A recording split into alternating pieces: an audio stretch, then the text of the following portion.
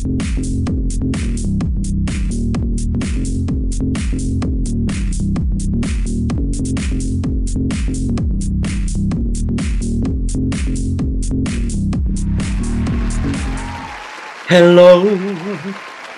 is it the Jaden Show you're looking for? Welcome to the Jaden Show. It's Sunday. I am Jaden Cornelious, and have I got a show for you? Yes, I have. I'm going all the way to the USA today to meet singer, songwriter, phenomenal musician, the amazing Lehtonen. He's going to tell you all about himself, all about his music and what he's up to in just a few moments. So I like to keep you waiting a little bit, get those juices flowing before you actually get to hear from the man himself. So I think we need to go and check out one of his videos. This is called dun, dun, dun, dun, dun, dun, dun. I Want Out of Life. This is Lehtonen, everybody.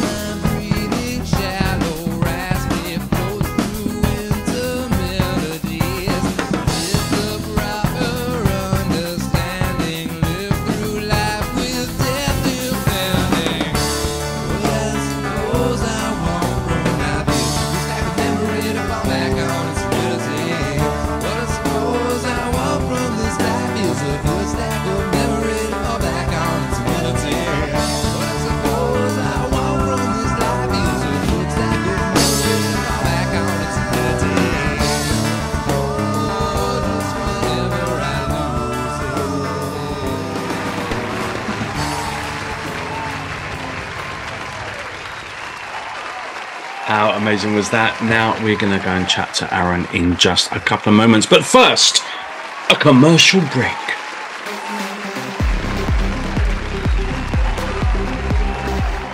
Hey guys, I wanted to take this opportunity to let you know about the Jaden Show commercial break starting now. This is amazing news because now every single week you have a couple of minutes to be able to advertise something you want to advertise. So if you have a business, if you have an event coming up, if you have a new album, art gallery or anything you want to particularly advertise on a show, this is your chance to do it. March and April 2024, the advertisements are free. So please let me know. Get in touch to me on jadencornelius@aol.com. It will be wonderful to hear from you. If you are a charity or a charitable organization or a non-profit and you are advertising something with regards to that, then always your advertising is free. So let me know. You will need to send me between a 1 and 2 minute video around that time, if possible, something that you want to advertise, and I will fit it into this spot. Get on. I'll see you soon. Take care. Let's go and meet this week's incredibly super special guest, the amazing Lehtonen, everybody.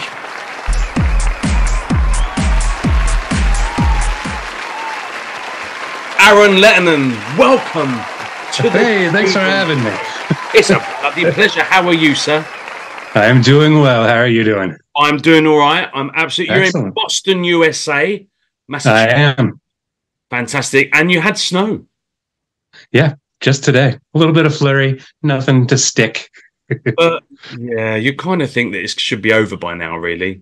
I do completely. It's really hard for me to imagine other people getting snow when I'm in nearly 40 degrees and sweating like a bullfrog in a microwave.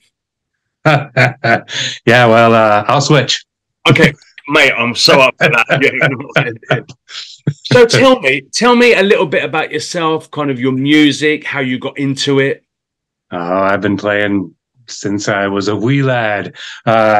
You know, I got the Mickey Mouse guitar when I was Yeah. just a little kid and just been strumming away ever since. Sweet, man. Yeah. When you say as a little kid, what, like 4 or 5 years old? Like how little? Yeah, absolutely. Oh, Absolutely. really? Yeah. Yep. Well, your My family. father played Oh, right. That's what I was going to my ask. father played guitar as well. Not so much, but he had one around the house, so I And heard it. what was your listening kind of genre at the time? What was you into as a when you're playing? Well, you know, Being inspired by being that age, I'm into whatever everybody else is listening to around me. So, you know, it'd be the Doors and, you know, 60s, 70s rock for the most part. You know, playing on a little keyboard in the basement and, you know, basically listening to what the adults were listening to. Floyd. Wow, so you've always been musical. Yeah, absolutely. So Absolutely. when did it go from kind of like, you know, tinkling on the piano in the basement and, you know, doing a few chords on the guitar to like, what were your school years like? Were you getting it more heavy and heavier into music or? Yeah, yeah, absolutely. I mean, I've always been in it. So, um, I grew up in a tiny town of New Ipswich, and probably around 10 or 12 ish, I moved to Jaffrey, which is a tiny little town, but seemed like a city to me. Really? And met some other people who were more into music. And so we formed a little band and, you know, made some songs. And I think that band was called like the Night Stalkers or something silly. And, and just, you know, had a bunch of songs with them and just been in bands and solo and everything ever since. Wow, that's amazing, man. So were Yeah. you actually writing your own music as well, or were you just kind of listening No, to all original. at 10 Yeah, and 12 years old? absolutely. Yeah. Yeah. Bloody hell. I think I still have a couple of tape recordings of that kind of stuff. That's amazing. Oh my God, I was still prancing around the front room listening to Olivia Newton-John at the time, mate. I had no, I knew I wanted to be a singer, but that was kind of it. It was the mirror. That was kind of, wow, that's Yeah. amazing. Like Yeah, when I was a little older, my father actually bought me a PA, you know, 2 speakers and a microphone from, I think it was Radio Shack or Realistic Set. And I was like, wow, thanks. And I was like, I'm gonna go jam. That's crazy, man. So was you even doing like live performances at 10 years old? You know, it was more garage based, but you know, by the time I think probably 15, I was making recordings. Wow. So How old are you yeah, now, if you don't mind me asking? They say you should never ask a singer his age, but 50. are you? Okay, so we're about the same. Yeah, Well, 1973. I'm a 73, but okay, so my birthday's gone, so yours is to come then. June. Cancerian. Okay, that's cool. Yep, June 24th. Yep. Day after my mother's birthday. How bizarre. Oh, nice. Yeah, March 7th, 73. That was me. Nice. Oh, okay. Nice. Both the same age. Good year. Yeah, good year. That year, apparently. The best. That's amazing, man. So, how was it? Were you like the cool kid at school because you was in a rock band, and was your peer group really into what you was doing? And There was a couple of shows that, you know, we tried to put on at the school, which, you know, helps. yeah, But school, you know, when they caught me, I'd go. oh really? Yeah, I wasn't too into it. But your friends in school thought you were pretty cool because of it. I mean, there's always yes and there's always no. There's always those jerks. But, you know, for the most part, yeah, I got along with basically everybody. Sweet, man. So school's finished. Yeah. You know, I don't know, family, are the family putting the pressure on to say, right, we want you to become an accountant, or you need to, No, or was it like you've got to get out and you've got to play and you've got to do more music? How did it? they were always, very easygoing about what I was doing because I was very adamant about it. So, uh, you know, um, my mother, Cecilia, the mother of music, the saint, was always very helpful with everything I wanted to do. Amazing. And my father was a musician, so he understood, Yeah. and lamented because being a musician is not easy. And very little income most of the bloody time. Yep, usually extremely little. It Yeah. it costs money. It doesn't promote most of the time. Insanity at times. Yep, absolutely. So you left school. So what happened? Did you go and get a full-time job? Did you continue with your music? What happened after you? How did it progress after you? Well, I got my general education diploma in the ninth grade and left school. And my father had R&A construction. It was, construction and painting, for income. But for the most part, it was always finding a band, recording songs, and trying to promote that. I'd say my third or fourth band was named Just in Case, and we recorded in Sound Design Studios in Brattleboro, Vermont. I'd say it was like one of the more professional recordings we had done. Fish recorded there, Aerosmith, a lot of big bands, with Billy Shaw, and he was awesome behind the board. And I think it cost around 10 grand to record that album. An insane amount of songs. I think it was like 20 songs that we put on the album, and we actually had to whittle those down to fit them all on the CD. Bygone media. But yeah, it's always been a push, even to this day. And how did that album do? It did all right. We got on a couple of like multimedia pushes, some radio, some interviews, but we were basically a live band. So, we were partiers. So we went and played at all the bars, and we played, all around New England, and, college shows for the college kids. And, we basically just had a blast for a long time. Mm-hmm. I think that band stuck together for, I'm going to say about maybe 10 years or something. Oh, okay. Yeah. And what happened after then? Band, or is that when your solo work started?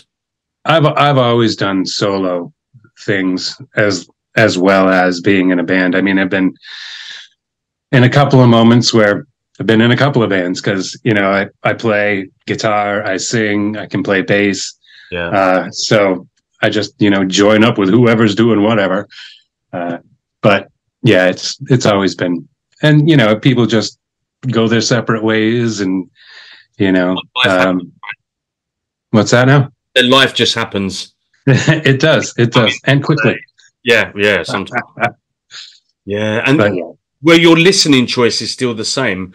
Were you still into your rock? I mean, the stuff that you was listening to as a kid, was that kind of running through the history of your career as your career was growing, or was it changing? Oh no, I've played and sang everything. Mm. I think at this point I might have around 30 albums of things I've written. Amazing. And it goes from new age to heavy metal to rock and roll. Just I've even played with country. So it spans absolutely everything. Whatever hits me. If you had what is the genre that kind of, I don't know, like inspires you, wants you to, kind of really? Well, if I'm going to throw down money and go to a concert, it was usually heavy metal. I've seen Pantera a whole bunch while they were still around. When I was young, I think my first concert was like Anthrax, Exodus, and Halloween. Okay. So, got the bright new jams and got out there and moshed with everybody. So that's kind of the genre that inspires. But, whatever hits me and however I'm feeling, that's usually what I go ahead and write. Your solo stuff that you're promoting at the moment, is Yeah. that to appeal to a specific audience? Does that have a specific, I mean, could you pigeonhole that sound if you had to? Well, the album I'm working on right now is going to be called Catan, and that's just going to be heavy metal. The album that I came out before this was called Stripped Down, and that album cover was a bit of a mistake because now it's my profile picture for almost everything, and I'm just posing with my guitar in front of me and nothing else on. And now everybody uses that picture. I'm like, that's not what I intended it for. But it's called Stripped Down, and it's nothing but me and an acoustic playing, and it's like maybe an Americana. I guess I'd have to call it. Yeah.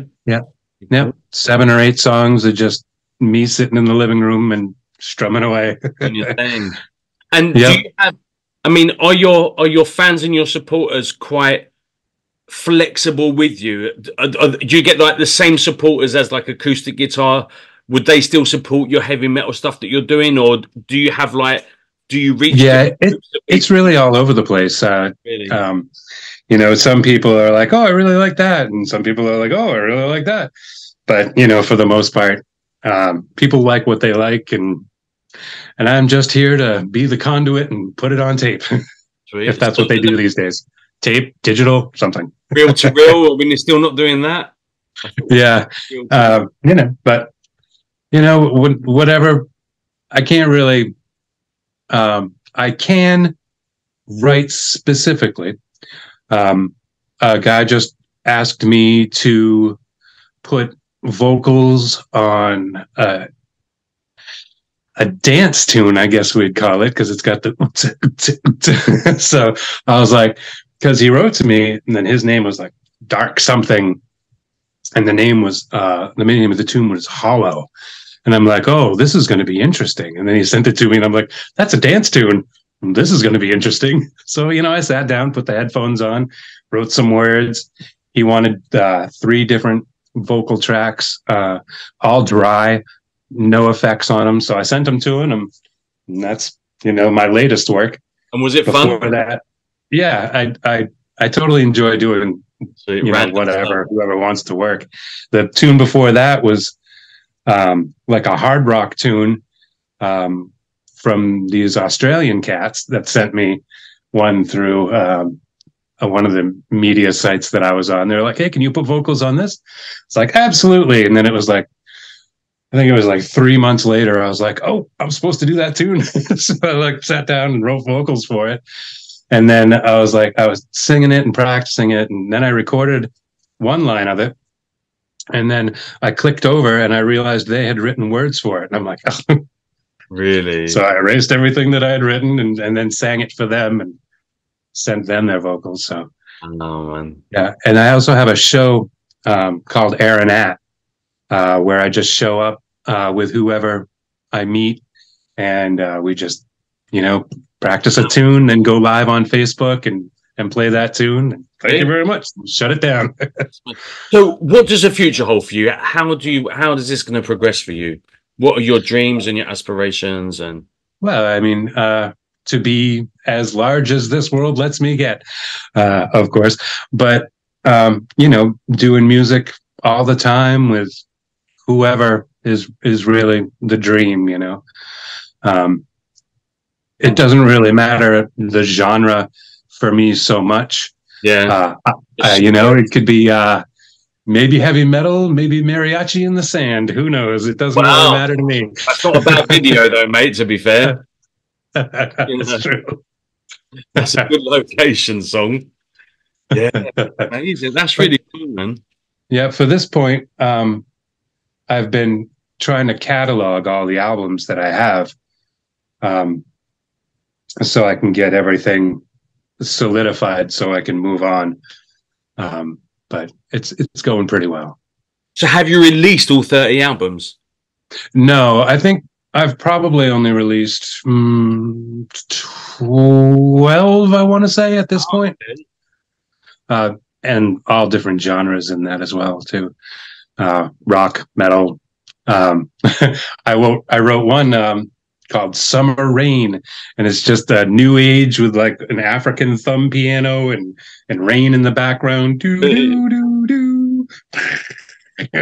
Just so far, what genre? I mean, like, you're a metal boy, and that's your passion.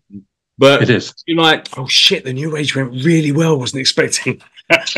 Oh no, it's taken off. Yeah, hey, shit. Whatever works. 1 million views, and my heavy metal's got 6. Like, damn, I don't want to be known as that. Time to break out that African thumb piano again. Yeah, here we go again. Hey, whatever works, I don't mind. No, so, but do you have like? I mean, what has been the most popular kind of genre for you at the moment that you're kind of? I would say the rock stuff. Okay, has been what people really like and still listen to. I mean, I think that album came out in '95 or something like that. Yeah. And people still comment on it. They're like, "Wow, that's a really good album." And it sounds like it was just written the other day. I was like, well, that's cool. Maybe it was just before its time. Yeah, pioneer of new sound. Yeah, that's what happened. Amazing, man. Maybe we could pay that 10 grand now. Yeah, you know. So when you sit back, do you still listen to the same music you listen to? Have your listening, your chilling out stuff been quite constant for you? Or as your music has changed and you've changed, do you listen to just like a whole plethora of like different artists and style now? I absolutely listen to, everything I can get my hands on. Okay. I just started, maybe a couple of years ago listening to Post Malone, because I was like, well, that's kind of cool, and the Beyonce just came out with the new country album. I gave that a listen, because everybody's like up in arms because she made a country album. I'm like, she's from Texas. She's gonna write a country album. But no,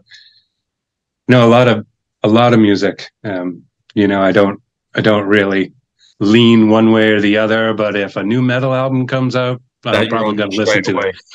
What would you say is the most random music you have on your playlists of stuff you listen to? Oh, it's all random. Oh, really? All of it? Absolutely. Geez, I don't know. Wow. Just everything. I've got, I'd like to say Anthrax to Zappa. That's quite broad spectrum. It's everywhere.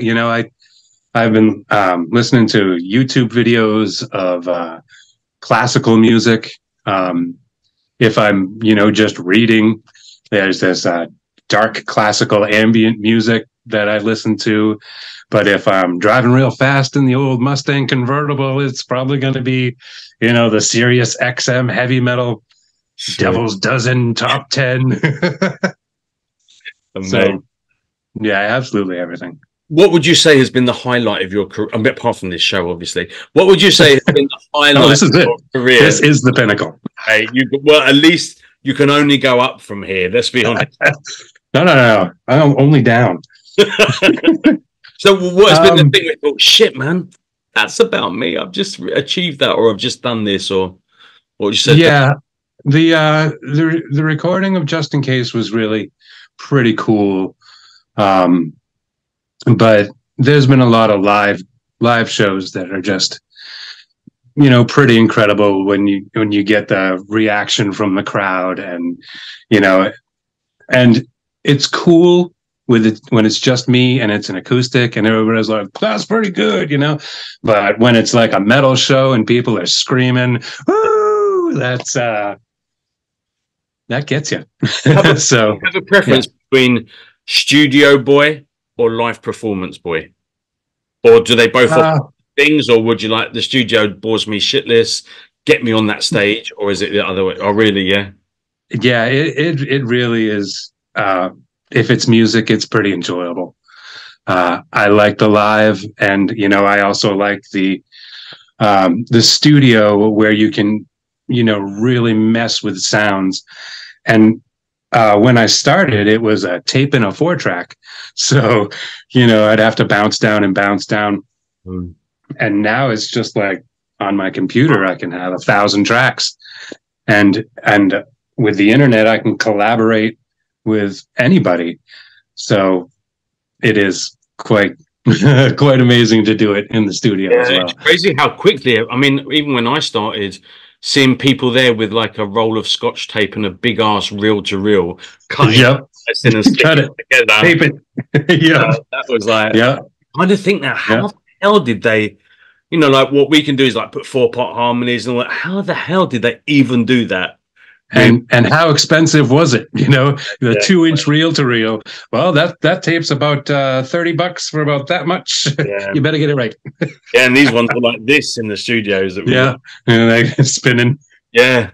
Crazy. Yeah, absolutely. But I love the emotion of live shows, but I also love hiding away in the studio and making freaking music. Right? Yeah, absolutely. Yeah, absolutely. Oh, absolutely. Man. So I've heard that you get about a bit on social media. I do. I spam. So where can people find you on social media platforms? Oh, everywhere. Absolutely everywhere. Instagram, Facebook. Like I said, my Aaron At show has been mostly, I find another musician who wants to play, and I either invite them into the studio or I go to where they are. And I kind of prefer to go to where they are because it's a different background, it's a different sound, it's a different feeling. Yeah. And that's live on Facebook. I usually try and, send out the notifications, a couple hours before it goes live to let people know where I am, who I'm with, what we'll be doing. And that's pretty interesting. But I'm everywhere. I'm on TikTok. I'm on, Facebook. I'm on Instagram. I'm everywhere. Reverb Nation. Yeah, and your music downloadable in pretty much all the major. Oh yeah, Apple, iTunes, everywhere. Amazon. Best word people can't. There's no excuse then, is it? They know where. No excuse. They should be able to find me. If they can spell my last name. If they can spell my last name, they can find me. Lehtonen. That's correct. Nice. I might Good job. Be stupid, but I ain't. Right. Lehtonen. Thank you so much for being part of my show. Absolutely. I wish you ultimate success in everything you're doing. People at home, go and check this brother out. All you have to put his name in a Google search bar, and a plethora of information appears for you to go and follow him. So make sure you've done that by the time you've made yourself a cup of tea and had some at the end of this show.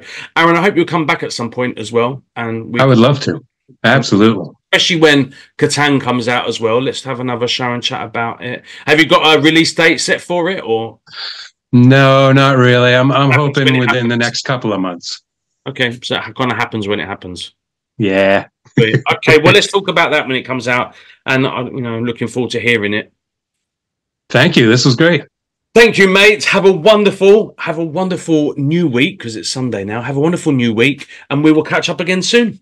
Absolutely. I'll see you then. Thank you. Take care. Bye-bye. Bye-bye. What a cool, bloody talented man. I don't know. You need to go and follow him. You've listened to him. You've heard his music. You've got to know him. He is everywhere on social media platforms and is on every single music streaming and downloading platform as well. So, I mean, like, there's no excuse. So, like I said, before you make that cup of tea after this show, just quickly go straight onto your Google search, put Aaron Lehtonen in, find him wherever he is. You'll also would have seen the links going throughout the video at the bottom of the screen and on the credits at the end of this video. So there really is no excuse. Go and show brothers some love and support. Thank you so much for joining me today on the Jaden Show. It's been a pleasure to spend some more time with you. I really do love my Sundays hanging out with you and introducing you to lovely people. Please Please do not forget to subscribe, to tell your friends, your family, your neighbors, your enemies, everyone to subscribe to this channel, and you'll get to meet some more wonderful people as the weeks go on. You can also check back to the last 130, 140 odd shows where there's been some phenomenal people profiled as well. So please feel free to check it all out. It'll be wonderful, especially if you're bored. If you've got a bit of tonsillitis, you know, The Last Airbender is kind of, you finished series 1 on Netflix and thinking, what shall I watch now? The Jaden Show. That's what you need to be watching. Go to the first episode, see how it's changed, see who you can meet, and enjoy. And while you're there, don't forget to put into the back of your brain that I'm going to be here again next Sunday with another wonderful person. So make sure you have subscribed and make sure you've liked, make sure the tinkly bell is rung, and you'll get a notification when my next episode comes out next Sunday. Have a wonderful week. Please stay safe. Please stay beautiful.